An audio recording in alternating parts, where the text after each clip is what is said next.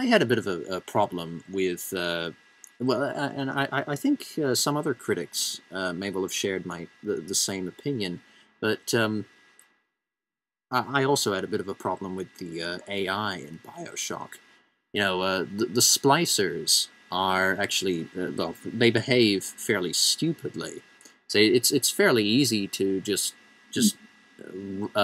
run back a couple of steps and dodge, say, a spider splicer who's slashing at you. Another thing, say, I often find that it's too easy to pick off splicers with a shotgun. And also, I need to save. Well, I don't need to save ammo, but I prefer to just to maintain what little survival horror feel there should have been.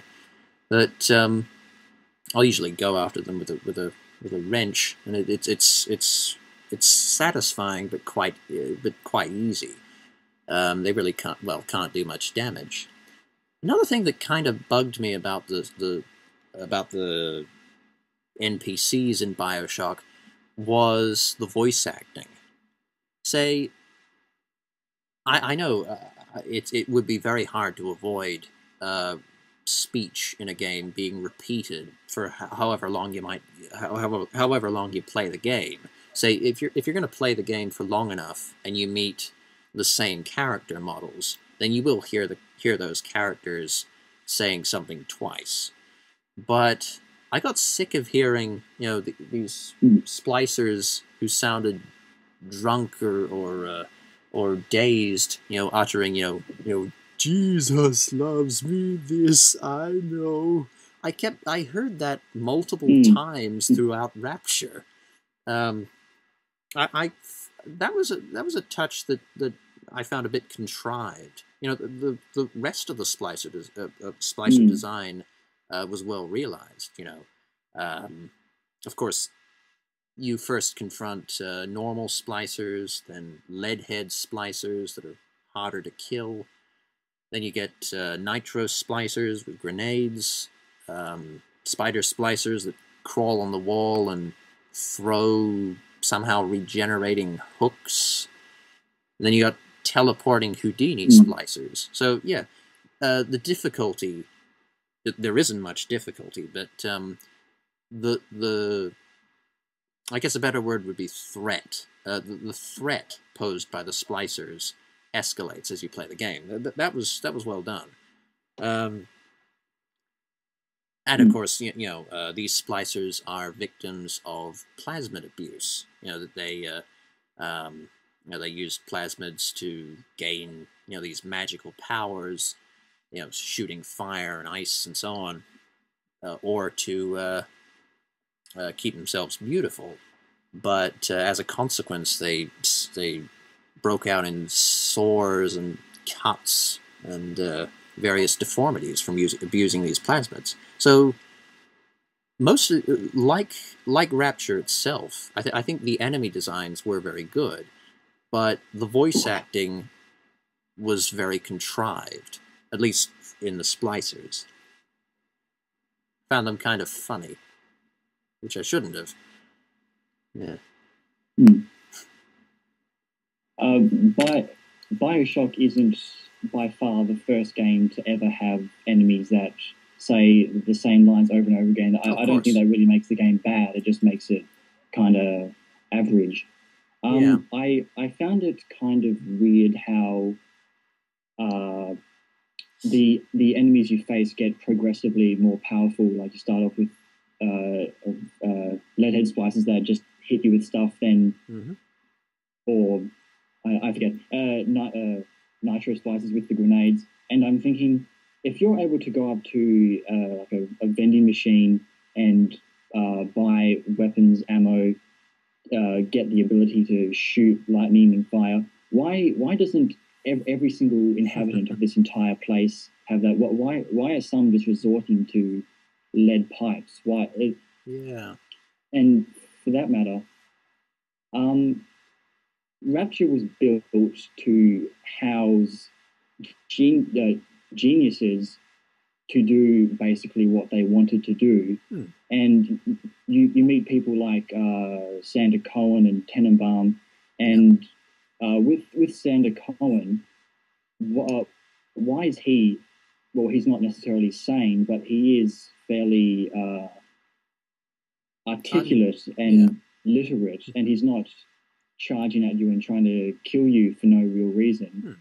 And when he comes down after you've collected all the bodies and taken pictures of them and put them on the sculpture thing, he comes down, and if you just watch him come down, then he says good job and gives you the thing. But if you actually hit him, he disappears like a Houdini splicer. So he himself has taken plasmids like that.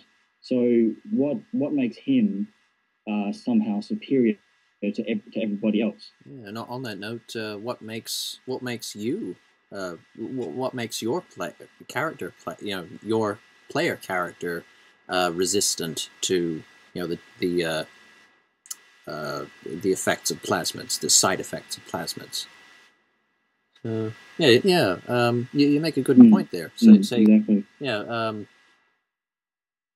I guess the game feels a little self-conscious in that you are so much more powerful than anything else in Rapture, when really you're just another human. You might only be 2 years old. You may have only been artificially aged and given a strong physique by Dr. Suchong, but you're just another person. So